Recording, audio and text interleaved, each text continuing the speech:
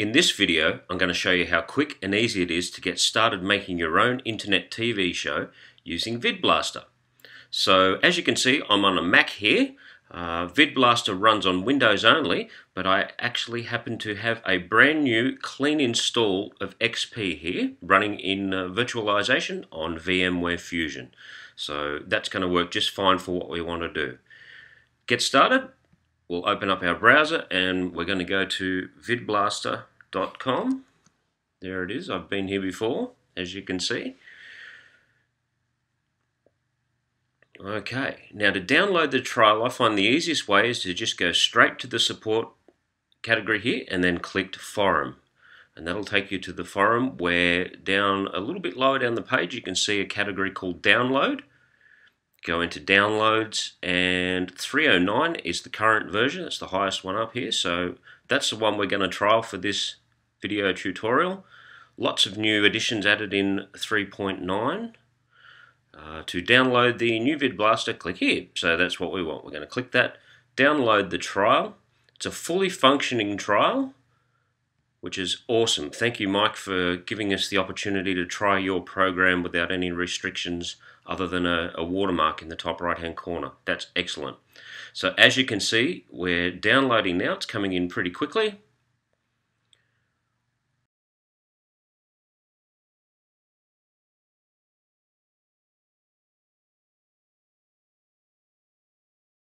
Okay, now Vidblaster is downloaded. We can close out of Firefox altogether. We don't need that anymore. And you can see here we've got set up Vidblaster.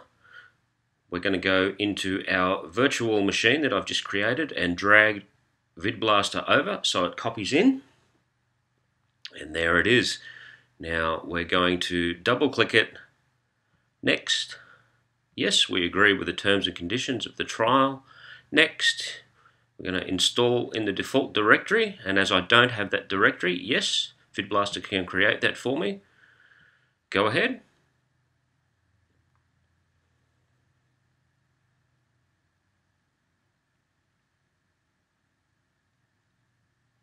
And there it is, we're all done. We can exit out of the installer, double click the Vidblaster icon that's just been created to start the program.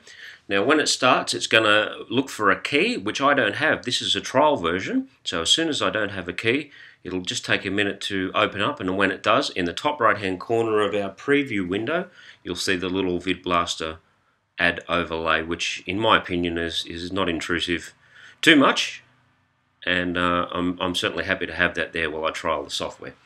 So this is the default window. As you can see, at this point I might maximize this so we're just looking entirely at the XP screen here and not any of the Windows, any of the Mac desktop. So straight away down here it's got a window for the camera, so I'm going to click that and see if it's detected my USB camera. It has, so I'm going to click this to tell it that's the camera I want to use, and there we go.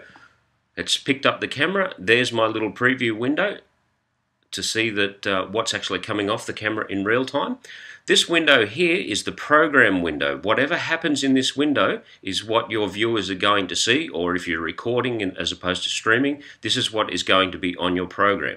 So if I want to send this preview camera, if I want to look at that actually live in the program, I just simply click it, and there we go. It's as easy as that. Other things that you can do straight away in the demo program without any other without having to perform any other actions. If you want to see what an overlay looks like, it could be a lower third or a graphic. Straight away there's one selected here.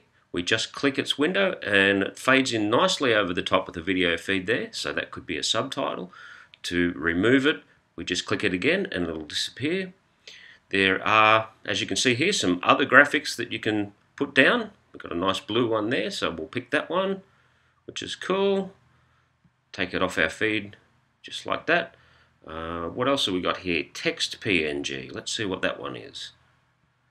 Okay, this is a good one. This is a blank one here, so if we wanted to add a title, let me just make this a little bit bigger here so we can see more. So as you can see, we've got a nice blank lower third there, and if we want to add some text to it, we just simply put our cursor in this box here and type my name, Greg Lee. How easy is that? To remove it, we just click it. That stays in the memory of the program. If we want to run it up again at a later time, just click on it again. And it's as easy as that. What we're going to do now is have a look at a video. Now this is telling me that audio is unavailable because I haven't yet told it, as we told it which camera we want it to use, we also need to tell it which audio device we want it to use. So I'm just going to right click that audio device, Creative Sound Blaster. There we go, and it's picked that, so it'll be quite happy to play some audio. Now I'm just going to turn that down for the moment. The next thing we've got down here is a player, and the author has included a little video for us. And to watch that, just simply click on it. It'll fade in. And it's going to play. There we go. And there's how you play a video. Now, I actually haven't, if we right click on that here, we've got a thing saying play on take. Now, that's not checked by default, so I've clicked that. Let me just go back to this one, which is our live preview again. So by clicking play on take, now all I do is just click on that and it'll just start playing without me having to press the play button. We also have down here stills, which is just your pictures, any pictures you may want to include. So to click that, we get to see our pictures, and if you've got them in order there, you can scroll through them, next, previous, like any other thing, any other module. If you want to add pictures to your feed on the fly, you just right click it, click open, and you can see there's a graphic that I've just chosen at random. Okay, there you go, it's an audio feed only. So that's how quick and easy it is to add media on the fly while you're actually producing your show. Up here is a module called the Streamer. What this does is it streams your feed out to streaming services like Ustream or Justin TV. If you want to record your show, you can add a module called the Recorder, which is pretty simple. You just tell it where you want it to save, and you just press record to start, stop to stop. Very, very simple. Now, just to show you again how quickly and easy it is to get things up and running, we'll go back to that video feed there so you can see my happy smiling face. With this being a virtual machine with a brand new XP virtual machine, there's no codecs.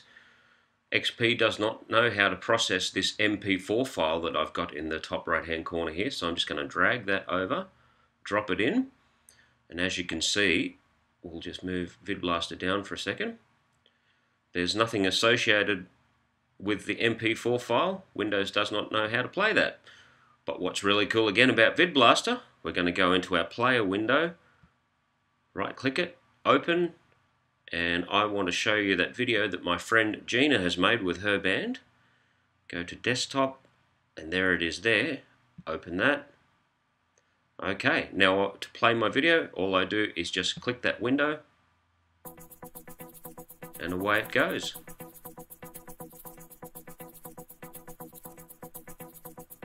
Reckless words of a man in a rage, the broken wire of a message mislaid.